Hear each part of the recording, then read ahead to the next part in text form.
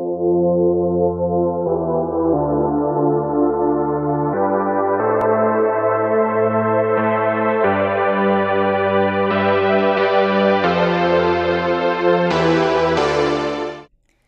there, it's Stephanie Shea, Chief Astrologer for janspiller.com with your April 2022 astrological overview. So we've got a lot of good feeling astrology this month. I'm calling it kind of a feel-good month, and most of the month all planets will be direct. We had this back in March. If you follow these videos, you'll know that was going on. I encourage you to watch the March video. I always film a month or so ahead so that people can watch ahead and get the big picture. But don't skip last month if you haven't seen March yet. So for almost all of April, as I was saying, even outer planets will be direct right up until the end of the month. We will have Pluto stationing retrograde at the end of April. I'll touch on that towards the end of this video. But there's still so much fire energy. It's Aries season for most of the month. And we start out April with a Aries New Moon, 11 degrees, April 1st. This is often considered the astrological new year because it initiates the lunar cycle and carries the Aries theme of birth and new action. So this is a big one. I encourage everybody to set their new moon intentions at each new moon. But if you're going to skip one, don't skip either of April's new moons. That's right, we have two of them. Because this first one, April 1st, really is a big one for big picture goals for the year. It's the astrological new year. Then we're going to have a solar eclipse new moon, which most people who follow this channel might have heard by now that the solar eclipses are also high-powered new moons, and they're great to set intentions to see what you might want to unfold in the next 6 months, because eclipses are about 6 months apart. So you can think, okay, there's going to be a lunar eclipse in November of this year. What would I like to see come to fruition around that time? Set those intentions.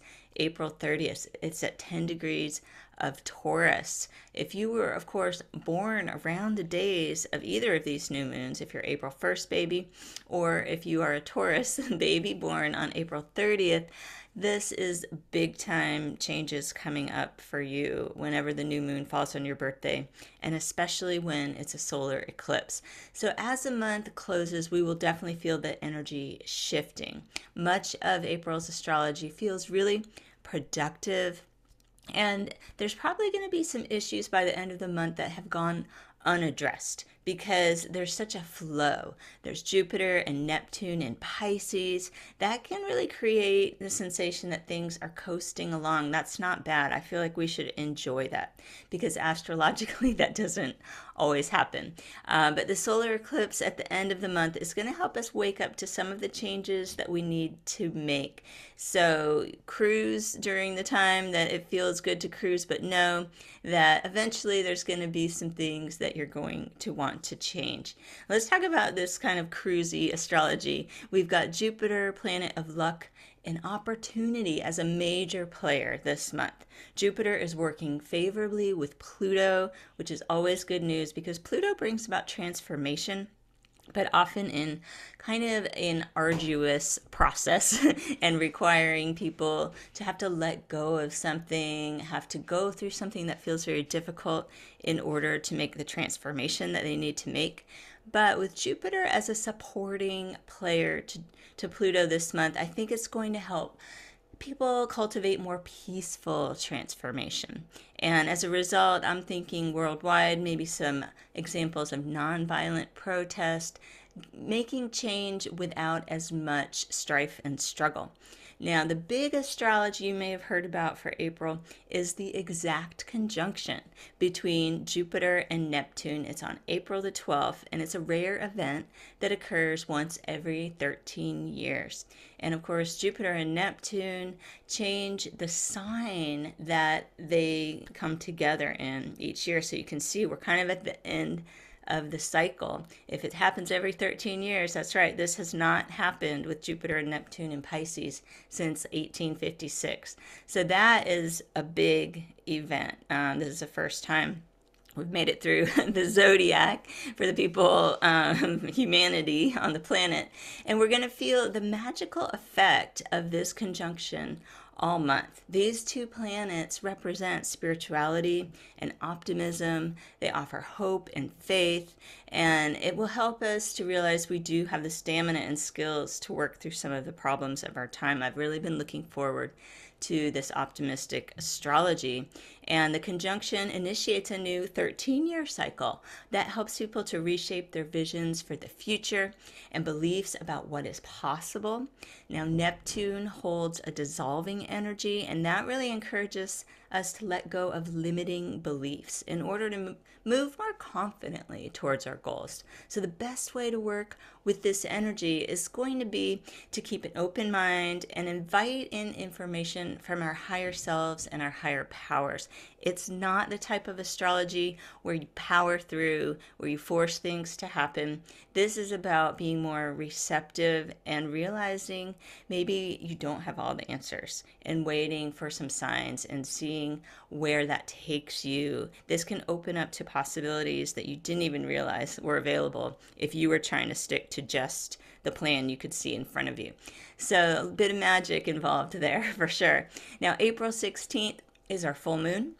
It's at 26 degrees of Libra. I would say with a Libra full moon, the thing to avoid is relationship drama. Libra is a partnership sign. The full moon can amplify things. Of course, this can go on the positive side of the spectrum just as much as it could fall in the negative. It depends on where your relationship is. So some couples may be celebrating how great everything is going. Other couples, if they've known something's up. This Libra full moon could shine the spotlight on it so you can see it more clearly. Again, not a bad thing. But if it starts to feel dramatic, that's the time to take a step back, wait a couple days, then address some of the issues that may have come to light at the full moon. It's also a great time, though, this full moon, for any kind of shared goals coming to fruition. And this is not just in romantic partnership. This is any kind of shared goals. There's a theme of seeing fair outcomes and highlighting a side you haven't been able to see. I kind of see this as a good full moon for personal understanding because Libra is the other and the sun will be in Aries, the self. And so other people may serve as a very useful mirror for you. So if you start to feel maybe annoyed by something someone's doing, that's your cue around this full moon to look and see, okay, what is it actually that bothers you about yourself? Some little deep thoughts to do at this full moon. Now, let's talk about Pluto. I mentioned that at the beginning.